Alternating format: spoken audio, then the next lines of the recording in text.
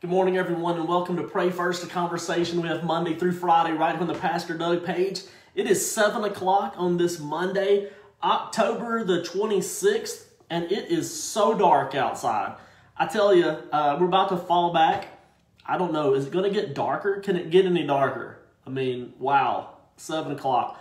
What's up, Daryl Manning? It's good to see you, brother. Hi, Lolita. Good morning. Good morning. Good morning, Dahlia. Good morning, Marilyn. Good morning, Christine. Delilah. Good morning, Courtney. Good morning. Good morning. Good morning, everyone. Everybody just hashtag live. You're joining us live. Hashtag record if you're doing recording. Hashtag share and get this out on your page. We're going to continue the conversation on the prayer of Jabez. What was Jabez praying for? I mean, when you hear the words, Lord, that you would be with me, that you would expand my territory. What does the expanse of territory mean? Hi, Christy Whittington. Hope Jeff is doing better. Give us a little update. Been praying for Jeff. Hi, Barbie. Hi, Corrine. Hi, Renee. Good morning, guys. Good morning, Brandy. Good morning, Laura out in New Mexico. Good morning, Texas. Good morning, California. Good morning, Oregon. Good morning, Ohio. Good morning, West Virginia. Good morning, Louisiana. My goodness. Good morning, Arkansas. Good morning, guys. Good morning, Uganda. Good morning. Good morning, Malaysia. What's going on, everybody? Raymond. Good morning. Ann, Bobby, Katrina, Candy. Everybody kind of just tell us where you're from. Just kind of real quick. I know if you've done it a million times, there's a million new people on here. So just kind of let us know where you're from. Hashtag wherever you're from. Put that out there. Hit the hearts, hit the likes, go crazy on those. Good morning, Kelly. And let our first-time guests know that we're so glad that they are here. Hi, Lita. Hi, Philip Casarino. Good morning. Good morning, Miss Harris. I hope Milton's ready to ride the truck. What's up, Audra from East Tennessee? Nicholas LeBlanc.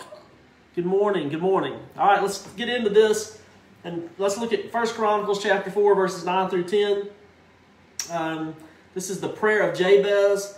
I have stayed away from the book, The Prayer of Jabez. I read it, wow, 20-something years ago, 30 years ago, a long time ago, I read The Prayer of Jabez. There is a book that you can read, but I've stayed away from it intentionally because I wanted to bring some new, fresh light to these things. But I do recommend the book, The Prayer of Jabez.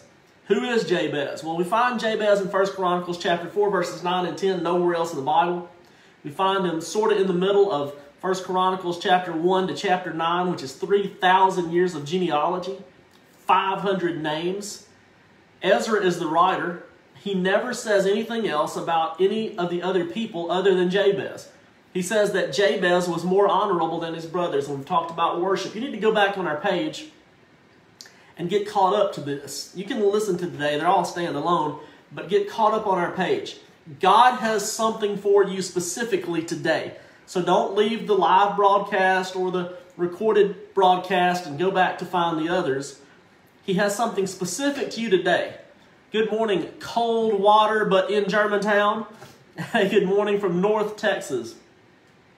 So let's just jump right in 1 Chronicles chapter 4, 9 and 10 and see what was more honorable about Jabez.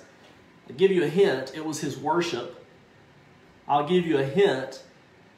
Worship is love expressed. Everybody hashtag worship. Everybody hashtag love expressed. Worship is love expressed. The worship that God receives must be first.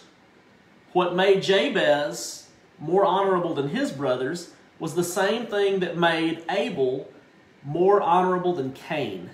He brought God his first. And that's what pray first is. It's more than a conversation. It's a principle that we give God the first of our day, the first of our week, the first of our month, and the first of our year. Before we roll out of bed, before we grab our phone, check our messages, check our emails, check social media, watch the news, listen to the radio, talk to our spouse. Before we do anything, we at least say, good morning, Lord. That's something that I've been practicing for many years. Good morning, Lord. Good morning, Holy Spirit. Good morning. I mean, sometimes it might just be that brief, my instant first in the morning. As I roll out of bed and grab my stuff off the nightstand and stumble into the living room and turn the bright lights on, and then I start washing my face and brushing my teeth and thinking about the day. Maybe the first thing I do is, good morning, God. Good morning, Holy Spirit. before I let any other thing direct the agenda of my day. I can't let CNN or Fox or AM 600, or I can't let my wife, I can't let my children, I can't let Messenger, my social media, my inbox from the night before, my text, I can't let those things direct my agenda for my day. I ask God, be with me, good morning.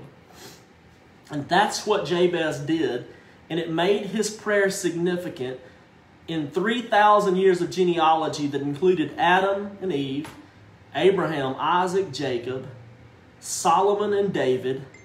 Jabez is the only one that stopped and said, this guy Jabez was honorable. 1 Chronicles 4, 9, and 10. Now Jabez was more honorable than his brothers, and his mother called his name Jabez because I bore him in pain. How many of you know that God can change your name? God can change your identity. God can share with you significance. And Jabez called on the God of Israel, saying, "Oh, that you would bless me indeed." Now I want you to be thinking about this as it relates to today, Monday, October the 26th. God has something for you today. Let me say this again. He's being very clear with me on this Monday, October the 26th, 2020. But if you're watching this recorded, if you're watching this a week after now, or 5 years or 50 years from now, the fact that you found this video, God has something for you to hear today. Everybody, if you understand what I'm saying, hashtag yep, yep. Hashtag yep, yep. If you understand what I'm saying, He has something for you specifically. It's going to affect someone in your family, your friend circle, your enemies, your workplace, your school. Something today is going to affect that. So here we go. Oh, that you would bless me indeed. What is Jabez praying for? I can remember as a 14 or 15-year-old thinking, oh yes, I want to be blessed. God, please bless me. I need your blessing. I want your blessing. I think of your blessing as an expanse. I feel like your blessing is this all-inclusive promise. Lord, that you would bless me indeed. And as we looked back, we realized that indeed wasn't, Lord, that you would bless me in my actions, or Lord, that you'd bless me in what I do, or that, Lord, your blessing would be assured. It is indeed. It is sure. It is definite. But that the word indeed was barak, which was one of the 8 Hebrew words for praise. Lord, that you would bless me in my worship. Come here, guys. We must in 2020 expand our worship beyond a song set that's part of our faith practice at weekend church, or sitting in the car on K-Love, or Heart Song Radio, or whatever it is that you use, Air One, or your favorite playlist, worship playlist in Apple iTunes or Spotify. We've got to expand in 2020 our worship beyond our song. Worship includes our singing, yes, but it's giving God the first. It's giving God the best. It's putting God in the proper placement everywhere we are. Lord, make our lives a holy praise. Make our lives a holy worship. Make my reaction worship. My reaction to the good, make it worshipful. Make my reaction to the bad, make it worshipful. Make the way I love people a worship. The way I pay my bills, worship. Brandy and I were talking about it last night, and Brandy said, isn't it ironic, Doug, that the person who understood mammon was the disciple Matthew? The person that understood the deceitfulness of riches. The person who understood the cares of this world. The person who understood so well the wanting other things, the desiring other things, was the disciple Matthew, who had been bound so tightly by a spirit of mammon. when he was a tax collector. So much so that he didn't just ignore his community. He didn't ignore his community. He wasn't a blessing to his community. He was a traitor to his community. The community around Matthew saw a Jew who was stealing from other Jews to pad the pockets of an empire who was holding them in captivity, who was lording over them. To set your life free to worship. Matthew understood, and that's why Matthew said, man, you cannot serve God and mammon. I served mammon until I met God. I served another spirit. I worshiped another spirit until I met Jesus. And Jesus walked up to my table and he included me. His worship to his Father included me, a tax collector. His worship to his Father included looking for Matthews, looking for people who were lost, who were unloved, who were unworthy, who were, the enemy. You see, when I worshiped mammon, you went and destroyed your enemies.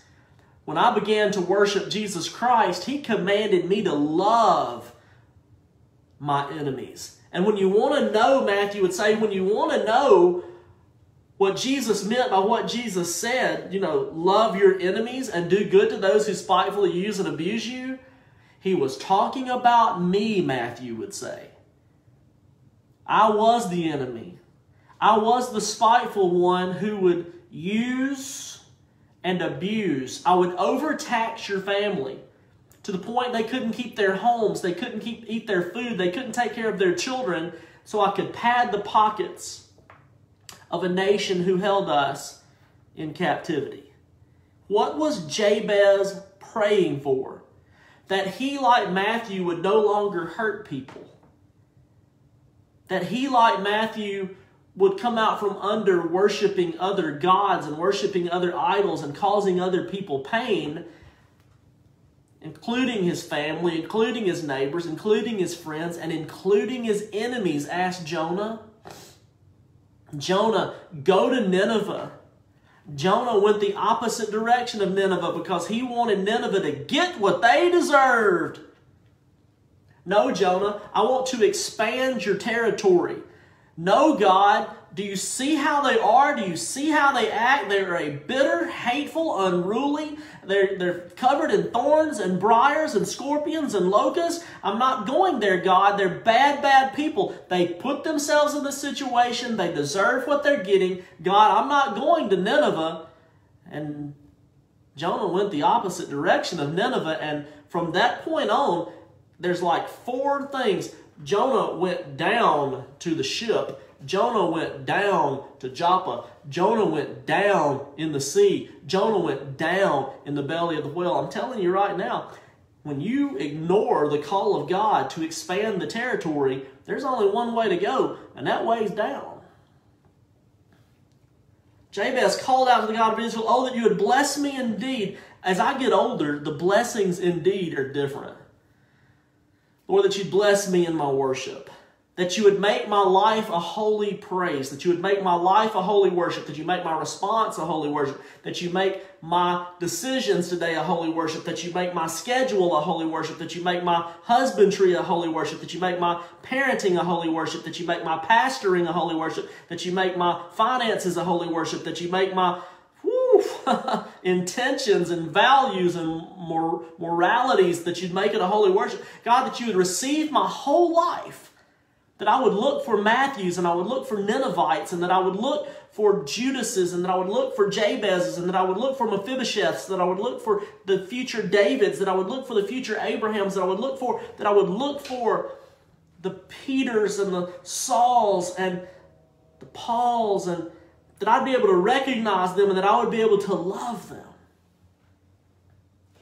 That your hand would be with me and that you would enlarge my territory. When you start praying this prayer, you need to understand that there's going to be less desirables in your newly expanded territory.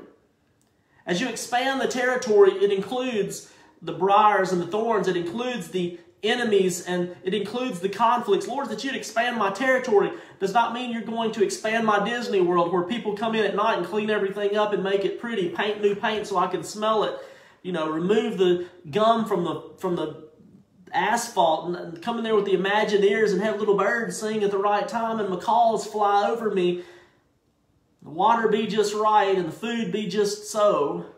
When you expand my territory, God, it's going to include the giants. It's going to include the enemies.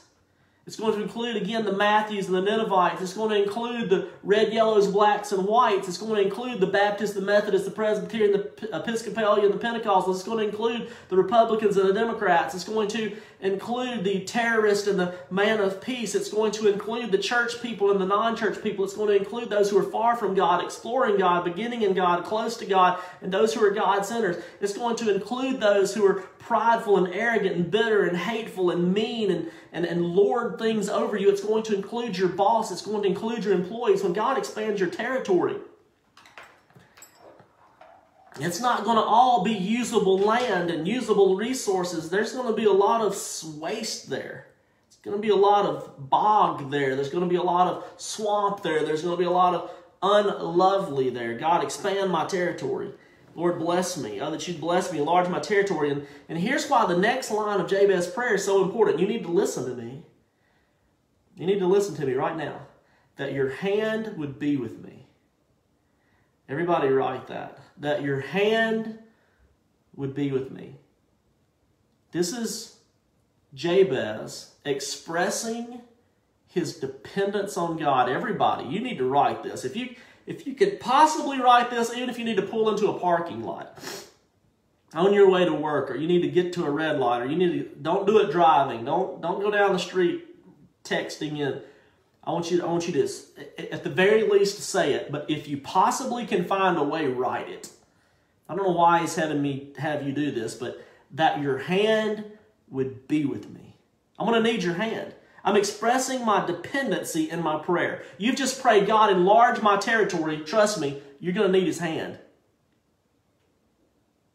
You see, Joseph had a dream that his territory would be expanded. Joseph had a dream that his influence would be expanded. Joseph had a dream that people would come and bow down to him, that his family would bow down to him. God gave him that dream. And that dream caused him to go after it. It gave him an ambition. But when Joseph really realized God didn't just give him a dream, God gave him a destiny. And that destiny had nothing to do with himself. He had to realize he had to feed his neighbor. He had to feed his family. He had to feed his enemies. He had to feed the world. And that his destiny was to help millions of people. I need your hand to be with me. I need the hand of God. I need the anointing. Everybody hashtag anointing. I need the anointing of God. Divine provision. Divine presence. Divine direction. Divine anointing. Look, everyone you come in contact with in your new territory is not going to be pleasant. Are you listening? Feed them anyway. Everyone in your territory is not going to be pleasant. Give them something to drink anyway. Everyone in your new territory is not going to be pleasant. Visit them in prison anyway. Everyone in your new territory is not going to be pleasant. Pray for them anyway. Everyone in your new territory is not going to be someone that you would consider a friend. Pray for them anyway. You're going to need the hand of God, the anointing of God to do this. Acts chapter 11. The new church is so excited. The followers of the way are so excited. Saul is now Paul and so excited. The disciples are so excited. 3,000 people are getting... I got to sneeze. Whew. 3,000 people are getting added to the church daily. And they're so excited. Acts chapter 11, verse 19. Barnabas and Saul go to Antioch. Now those who were scattered after the persecution arose over Stephen. So people are scattered. They're over a large territory. As far as Phoenicia and Cyprus and Antioch, preaching the word to no one but the Jews only. Small-mindedness, small focus, small territory. But some of them were men from Cyprus and Cyrene who, when they had come to Antioch, spoke to the Hellenists. The Hellenists are the Gentiles, the Greeks. Listen to me. But some of them were men from Cyprus and Cyrene who, when they had come to Antioch, when they had expanded their territory, spoke to the Greeks, the Hellenists, preaching the Lord Jesus Christ, and the hand of the Lord was with them, and a great number believed and turned to the Lord. And the hand of the Lord was with them, and a great number believed and turned to the Lord. And a great number was with them. And they believed, and they turned to the Lord. As you expand your territory, as God expands your territory, you're going to need more. You're going to need more power. Helen of Troy, Courtney. Hellenist, Greek Gentiles. I almost said believers. They weren't, but they became followers of Jesus Christ. To the Jew and to the Gentile, to everyone. As you expand your territory, you're going to need more power. Come on, guys. That your hand, God, will be with me. Listen, a basketball in my hand is me playing penny 1994. And it's worth about $20. A basketball in Michael Jordan's hands, as of today, is worth $1.6 billion. It's the same basketball, it's the same game, but when you place what you have in the hand of God, Lord, that your hand would be with me. When you place what you have in the hand of God, it becomes more than enough. It becomes qualified. It becomes powerful. It becomes exponentially empowered to grow and to expand and to change. You are going to meet people that you want to share the love of Jesus with. You're just going to desire it. You're going to want it. You're going to see a need. It's going to break your heart like it did Nehemiah. He's going to look outside the walls and he's going to see a need of a people that breaks his heart. And he's going to run to the area and the places that breaks his heart. You're going to see people like that. But you're also going to see people who look more like Judas than Jesus. You're going to see people that look more like Peter than Paul. You're going to see more people that you don't agree with, and they wrap their heads differently, and they believe politically differently, and they robbed your family, and they stole from your peace, and they stole from your faith, they stole from your faith, they stole food from your mouth, and you're going to realize that's Matthew. That's Matthew. And but for the grace of God, that's me. Oh, that your hand would be with me. What God has for you should intimidate you. What God's plan is for you, the expansive territory, should intimidate you. It should absolutely disrupt your comfort zone. It will require you to do things you do not want to do for people you do not want to do them for. And when God enlarges your territory, it includes who He includes, and that is everyone. Today, as you think about the prayer of Jabez, I want you to ask, who's been placed in my territory? And what do I need to do against my will to love them? Father, right now in the name of Jesus, there is somebody bumping into each one of our territories today or coming across our newly expanded territories today.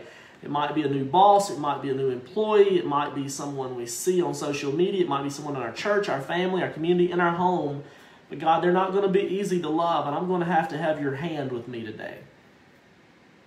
That I would not hurt them, that you would keep my heart from evil, so that I can express love to them, so I can express worship to you, and so that I won't hurt them. That's what Jabez's prayer was. Just really quick, I want to hit the last of his prayer. Oh, that you would bless me indeed, enlarge my territory, that your hand would be with me. You keep me from evil, that I might not cause pain. So God granted him his request. Father, right now in the name of Jesus, make our life a holy praise. Make our lives holy worship. Lord, as we see today hard to love people, you'll remind us that you've expanded our territory, your hand is with us, and we don't have to hurt them. We can love them. In Jesus' name. And all God's people said, amen. I'm not sure who you're going to touch today. It's going to change their world. God is just, I use this phrase a lot, screaming this to me.